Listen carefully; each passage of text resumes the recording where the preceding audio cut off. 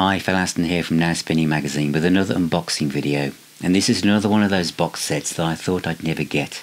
I missed out on it when it first came out, and I just watched the price disappear into the ether. And thanks to Nick Yusofian's donation to help me go after the box sets I've always wanted, I now have a copy. And it is the Isley Brothers. It is the RCA Victor T-Neck Album Masters, 23 CDs. Remember these Columbia Masters complete album box sets? Usually they're about half this size. One of my favourites is the Blue Oyster Cult one, but there are certain ones that just vanished, and this was one of them, by the Isley Brothers. It's just great. Shall we have a look? Yeah, let's have a look inside the box.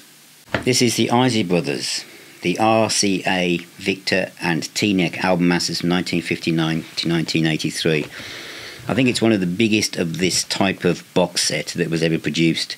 It's got 23 CDs in it, and it goes for considerable price nowadays. But it's absolutely immense. The albums aren't in the order that they came out. Well, they mostly are, but these are the ones that have been playing the most, are sat at the top, so go for your guns. If it was a gatefold sleeve, they've retained the gatefold sleeve with the spine and all the credits. This is another Harvest of the World's out of order, because, I mean, out of order from me playing it, not out of order musically. Great album. And then we've got the rest of them should be roughly in order.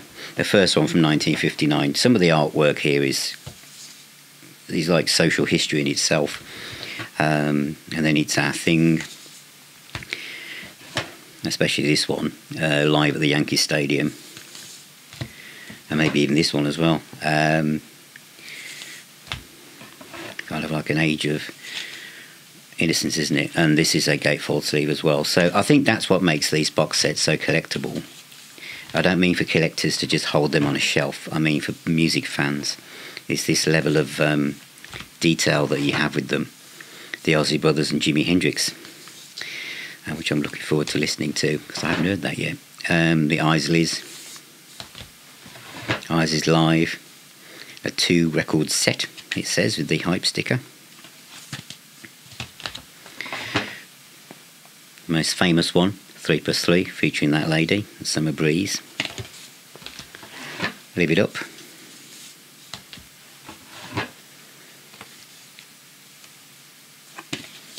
Oh, great atmospheric pictures from the time, lots of dry ice, Showdown, another gatefold sleeve with the lyrics. Winner Takes All. This is a double. Go All the Way.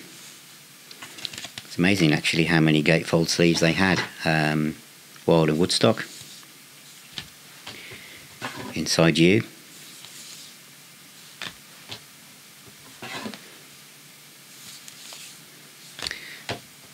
Going towards the end of the box now, The Real Deal.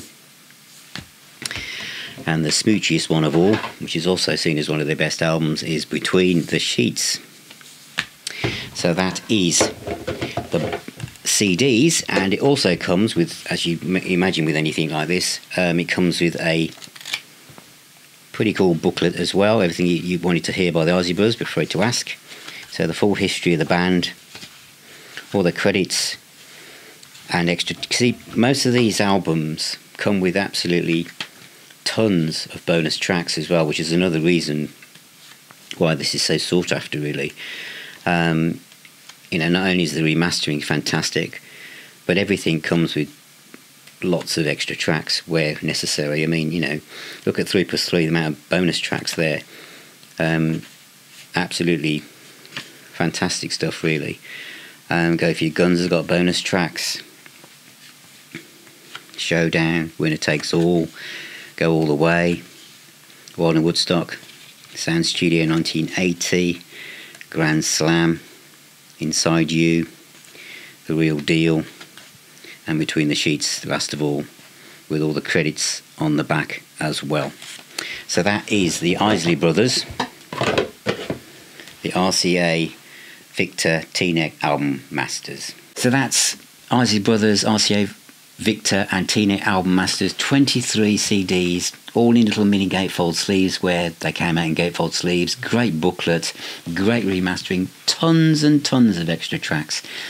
And as I've got more into soul music, you know, box sets like this have just become something I've just gone after. But I always wanted this one because the Isley Brothers had that kind of guitar edge, didn't they?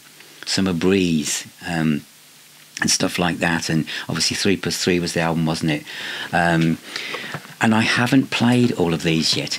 In fact, if you are an Isley Brothers fan, please tell me in the comments where I should go next. I'll tell you where I've been so far, which I did when I did the unboxing. Harvest of the World, Go For Your Guns, which is absolutely funkadelic. But there's so much to go for, and I've also played the last one, which was Between the Sheets as well, which I absolutely love as well.